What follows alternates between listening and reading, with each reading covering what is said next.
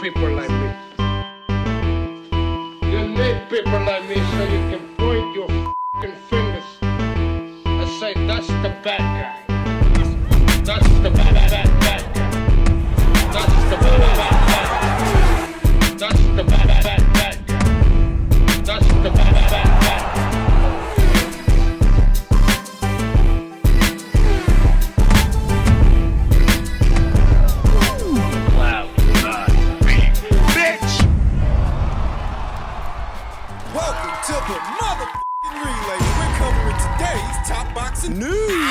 Okay, we'll start with this. In light of Rick Glacier's recent revelation, a figure that he put out, Rick Glacier said via his inside sources that the Gervonta Davis versus Hector Garcia pay-per-view only brought in approximately 61,000 pay-per-view buys. It's all anybody's been talking about the last couple of days. Some are having a laugh, some are having an adverse reaction. Stefan Espinoza's reaction, he said, LOL, it did a multiple of that. Is it possible that that viewing figure is inaccurate or partial intel? Is it possible that the pay-per-view did more than 61,000 buys? And should we take Stefan Espinoza at his word? Let's look at the inconsistencies. It's been approximately 2 weeks since the pay-per-view aired. It's been approximately 2 weeks since the Davis versus Garcia fight. And in the subsequent 9 or 10 days that followed, none of the boxing scribes, none of the boxing journals, via their sources, none of them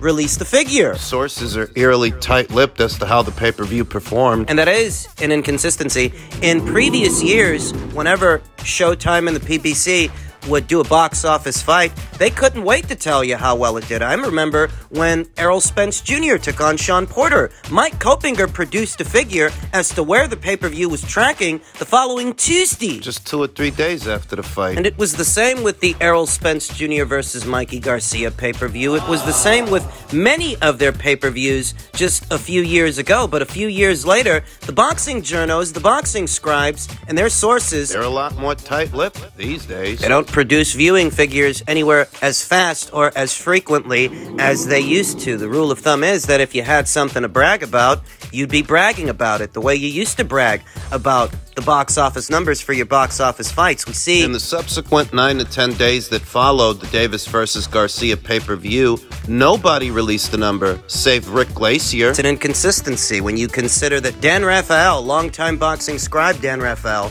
it only took him a few days to produce a figure for the Canelo Alvarez versus Triple G trilogy. That box office fight that took place on the DAZN platform, something to the tune of 500,000. His sources gave him a number in just a matter of days, but where are his sources when it comes to this fight, or where have they been, I should say? It didn't take Dan Rafael all that long to produce a number for that box office fight last year. DAZN eventually came forward and dispelled Dan Rafael's inaccurate number, where he told you it only did about 500,000. They confirmed it did a little over 1 million in an official press release. And we talked about press releases and how, what you report, it has to be accurate. So if DAZN's telling you it did over 1 million, it's because it did over 1 million. They can't lie about what it did. It's an official press release. So why don't Stefan Espinoza and Showtime come forward with a number? If 61,000 pay-per-view buys is an inaccurate figure, why don't Showtime come forward with a figure the same way DAZN did? Instead of just Stefan Espinoza attempting to condescend in the comments of social media posts. You're saying it did a multiple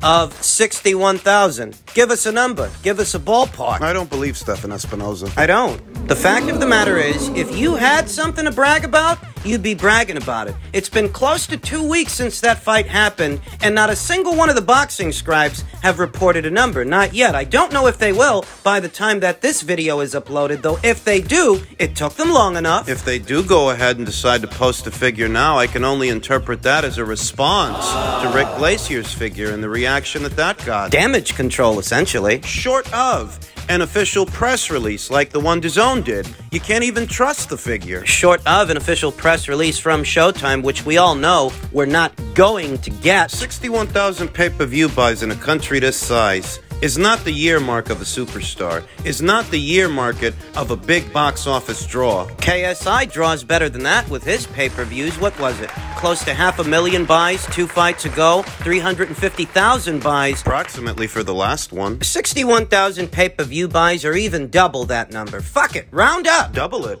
120,000 pay-per-view buys is not the year mark of a big box office draw. Triple it.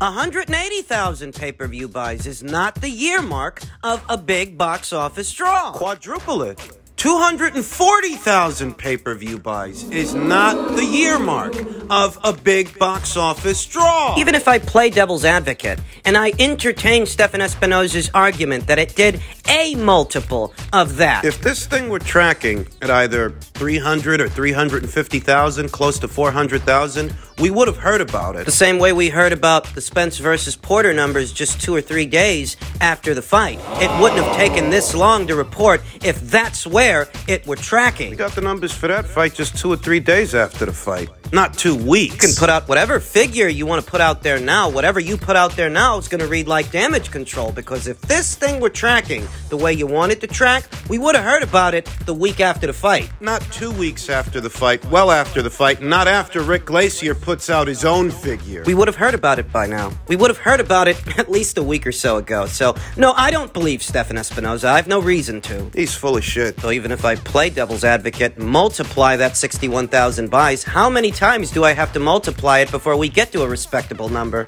In light of all this hubbub over Gervonta Davis's would-be pay-per-view buys, this tweet was sent to me by one of the subscribers here on the channel. Content creator Fanon International asked, how is it that Terrence Crawford can sell 120,000 on pay-per-view, Canelo can sell 800,000, Fury can sell 500,000, Joshua over 1 million, but the Pirates can only find a way to steal the Deontay, Gervonta, and Errol fights? Real convenient. What's he trying to say? Hard to say. Though if there is a disparity between, say, a Canelo Alvarez fight or a Joshua fight compared to a Deontay Wilder fight or a Gervonta Davis fight, it's not because people aren't stealing Joshua fights or they aren't stealing Canelo fights, Crawford fights. They're stealing those fights too. They're stealing all of them. Piracy is an issue that cuts into the buy rate of most anything and everything at the box office. The difference, however, is that, say, a Canelo Alvarez, he has more paying customers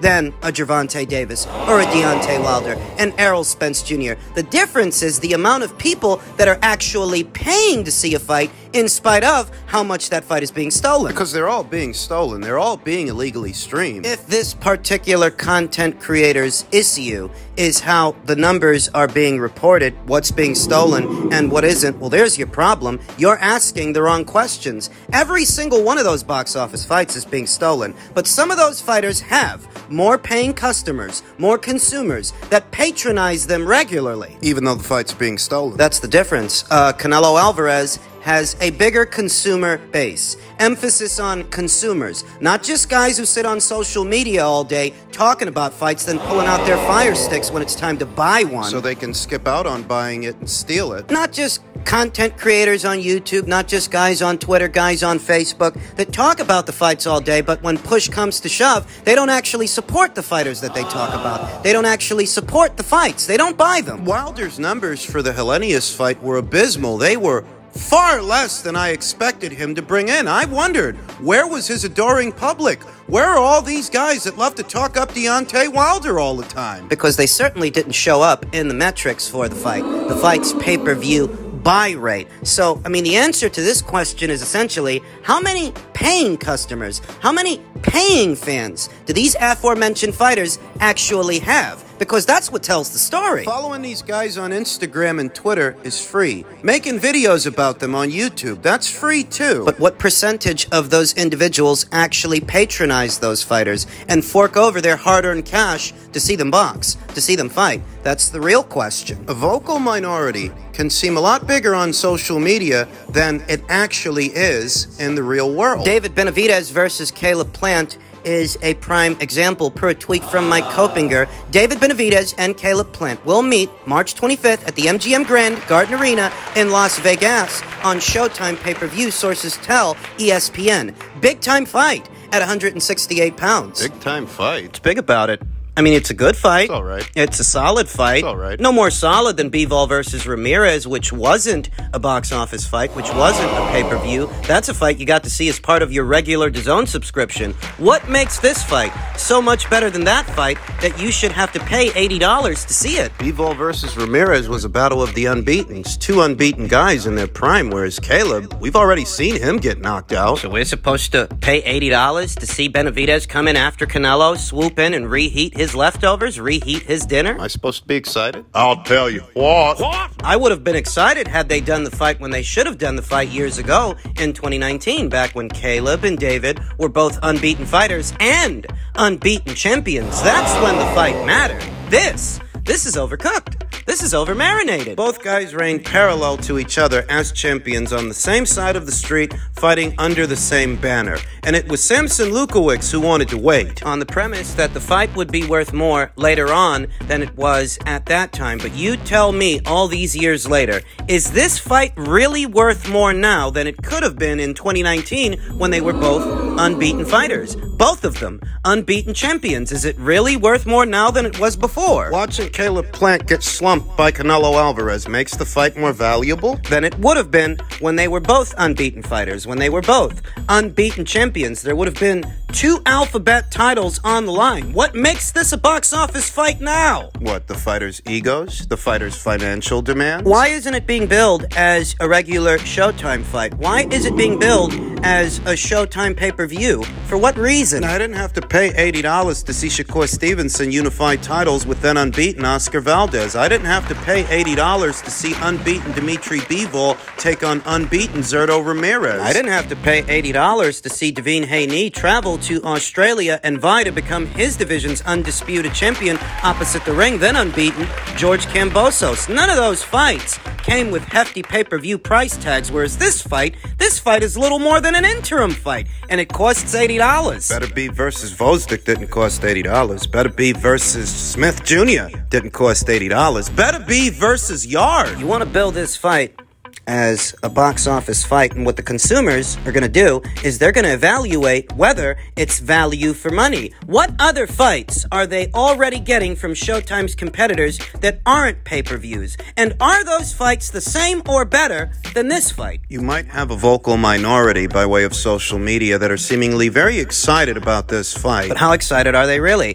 What percentage of those individuals are going to actually buy this thing? What, if anything, is this going to do at the box office? Because Deontay Wilder, he couldn't even crack 100,000 pay-per-view buys with his last box office fight, and he's more well-known than either of these two guys. Goes right back to the conversation we just had about that content creator and what fights are actually being bought. What fighters actually have a solid consumer base. Benavidez versus Plant is a decent fight, though it does read more like the co-main event to the main event of a box office fight. A main event unto itself. An interim fight. Not so much.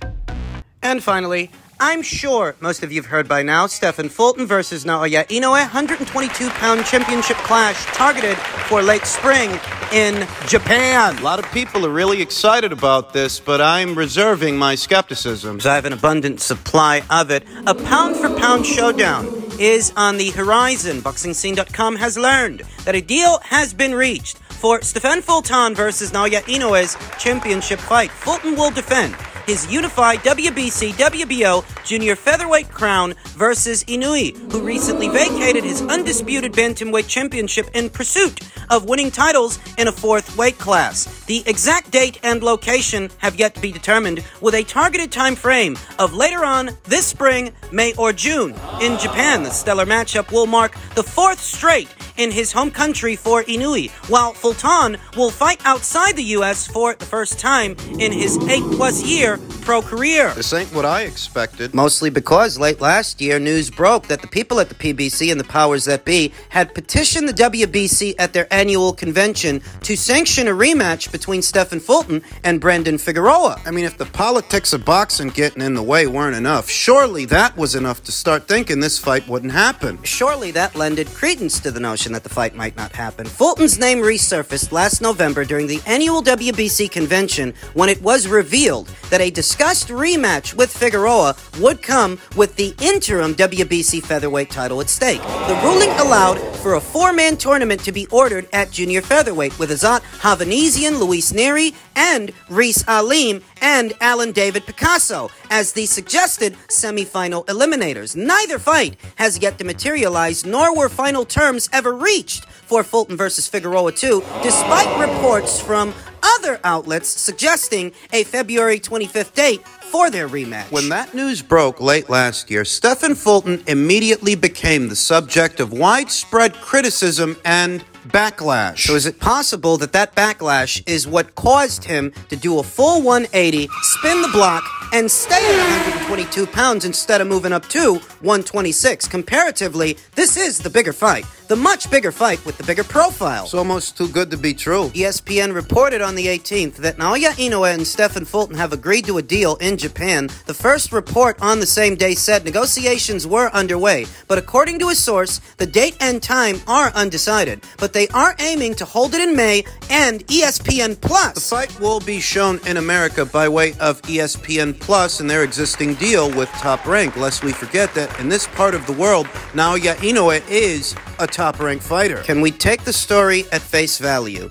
Can we breathe a sigh of relief that between now and May, the fight will take place? The fight will happen. There seems to be next to no involvement from Al Heyman, his PBC, and his broadcast partner, Showtime. Which, from where I'm sitting, is an encouraging omen, a good sign. The less that Al Heyman, the legendary obstruction artist, is involved, the better. If you let him handle this thing, not only will he not do the fight in a timely fashion, it'll be over-marinated, overcooked, and he'll charge you $80 to see it. Look at how long it's taken him to get in-house fights over the line. In-house fights like Benavidez versus Plant. You could have did that in 2019. And what about Spence versus Thurman? Those guys have been on the same side of the street as long as I can remember, but you're only now getting around to making the fight. The less Al Heyman is involved, the better. And it appears that he's not at the helm of promotion. He's got nothing to do with the fight's distribution internationally. Minimal involvement, next to no involvement from Al Heyman could very well herald